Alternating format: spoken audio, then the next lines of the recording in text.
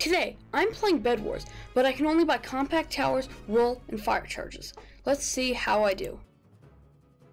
I started the match off normal, running backwards and immediately going into the generator. After that, I went to the item shop, and obviously I couldn't buy everything, so I got some wool and got to work on my bed defense.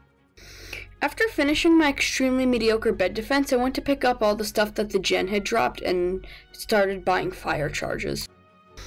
After buying 5 fire charges and a fireball, I went to place the compact tower when I started being attacked. Then I threw the fireball in self-defense and it blew up my bed defense.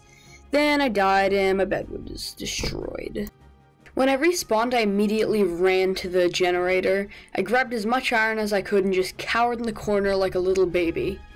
I was really scared that I'd die because I'm awful at PvP, and as you'll see in a second, this was no exception. Thanks for watching, guys. Don't forget to like and subscribe, and I'll see you in the next one. Goodbye.